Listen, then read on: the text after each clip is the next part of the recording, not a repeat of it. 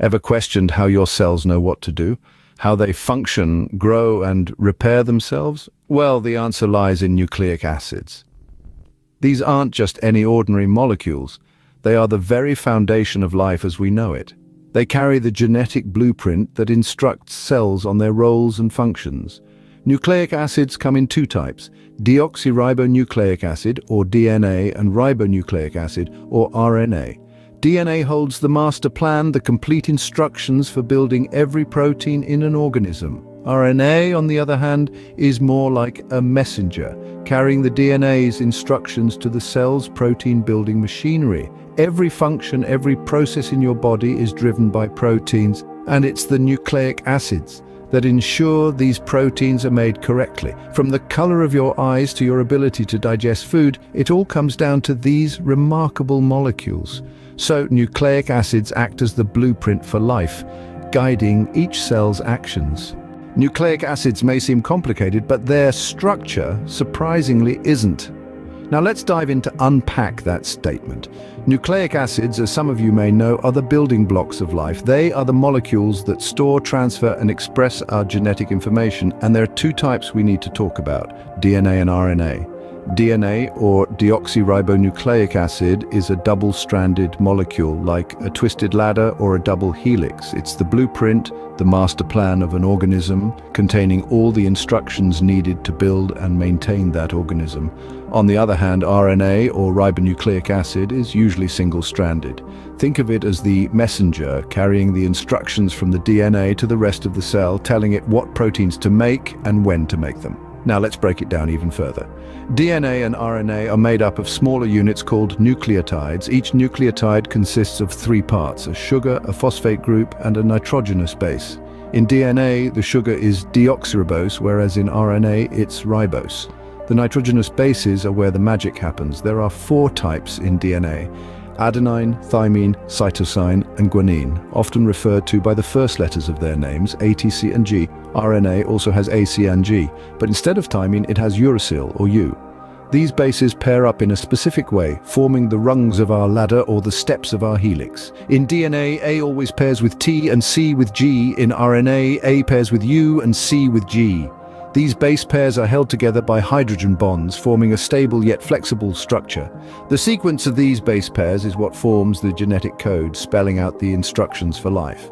So you see, the structure of nucleic acids isn't all that complicated. It's like a complex puzzle, but once you know how the pieces fit together, the picture becomes clear. Understanding this structure is key to understanding how nucleic acids work. These nucleic acids aren't just sitting idle, they have crucial biochemical functions. Let's dive right into the world of these biochemical superheroes. These nucleic acids are the maestros of the cellular orchestra, directing the symphony of life from their podium in the nucleus. One of their most critical roles is in protein synthesis. You see, proteins are the building blocks of life. They structure our bodies, regulate our bodily functions, and even fight off infections. But how do we get these proteins? Enter nucleic acids. They act as the blueprints guiding the cell in the creation of these vital proteins. DNA, or deoxyribonucleic acid, carries the genetic instructions, while RNA, or ribonucleic acid, reads these instructions and assembles the proteins. It's like a well-coordinated dance, with nucleic acids leading the way. But the role of nucleic acids doesn't stop at protein synthesis. They are also essential for cell division. During this process, the DNA in a cell is replicated, ensuring that each new cell has a complete set of genetic material. This replication is what allows us to grow, heal, and even reproduce. Without nucleic acids, this wouldn't be possible. Nucleic acids also store and transfer genetic information. They act as the keepers of our genetic heritage, storing the information that makes us unique. This genetic code is passed down from generation to generation, shaping the traits we inherit from our parents. It's like a biological time capsule, carrying the story of our ancestry within our cells. Furthermore, nucleic acids are also involved in energy transfer. ATP, or adenosine triphosphate, is a nucleic acid that acts as a sort of energy currency for the cell. It stores and releases energy as needed, powering the countless reactions that keep us alive and kicking. In essence, nucleic acids are the unsung heroes of our cells. They guide protein synthesis, enable cell division, store and transfer genetic information, and even help power our bodies. They might be microscopic, but their impact on life is colossal. So nucleic acids are the workhorses of the cell, carrying out vital functions. What makes nucleic acids truly fascinating is their ability to replicate, transcribe, and translate. Let's start with replication. Simply put, replication is the process by which a cell makes an exact copy of its DNA. This is crucial because it allows for the growth of new cells and the repair of damaged ones. Now here's where it gets interesting. This process begins when an enzyme called DNA helicase unzips the two strands of DNA, like separating the two sides of a zipper. After the strands are separated, another enzyme called DNA polymerase gets to work. It reads the sequence of the original strand and creates a complementary strand, matching A with T and C with G. This ensures that each new cell gets an identical copy of the DNA. Now let's move on to transcription. This is the process of creating a complementary RNA strand from a DNA template. Think of it as taking a snapshot of a specific gene. This snapshot, in the form of messenger RNA or mRNA, is then used as a blueprint to create proteins. The enzyme RNA polymerase is the star of this show. It binds to the DNA at the start of a gene, unzips a small section, and then proceeds to create a corresponding mRNA strand. Finally, we come to translation. This is where the mRNA created during transcription is used as a template to build a protein. The mRNA leaves the nucleus of the cell and heads to the ribosome, the cell's protein factory.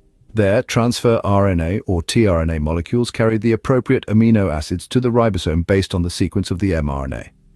These amino acids are then linked together in the ribosome to form a protein. This is essentially the cell taking that snapshot of the gene and turning it into a three-dimensional object. The importance of these processes cannot be overstated. They are the basic mechanisms by which our cells function and our genetic information is passed on. Through replication, our cells can divide and grow. Through transcription and translation, our cells can create the proteins that are essential for life. And what's truly mind-blowing is that these processes are happening right now inside every single one of your cells. Billions of times a day, your cells are replicating their DNA, transcribing genes into mRNA, and translating that mRNA into proteins. All of this just to keep you going. So the next time you're feeling a little down, just remember you're not just a person, you're a marvel of biological processes, a symphony of replication, transcription, and translation. These processes are the reason our cells can function and we can pass traits to our offspring. Now let's decode the genetic code of a eukaryotic cell. It's a fascinating journey that takes us into the heart of our very existence. The genetic code is a set of rules, a map if you will, that guides how information in genes is converted into proteins, the building blocks of life. Picture this: the genetic code is like a language with its own alphabet, words, and grammar. In this language, the alphabet consists of 4 nucleotides: adenine, guanine, cytosine, and thymine. These nucleotides pair up to form base pairs, which are like the words in this language. Now, these words are read in groups of 3, a concept known as codons. Each codon corresponds to a specific amino acid or a signal to start or stop protein synthesis. This is the grammar of our genetic language.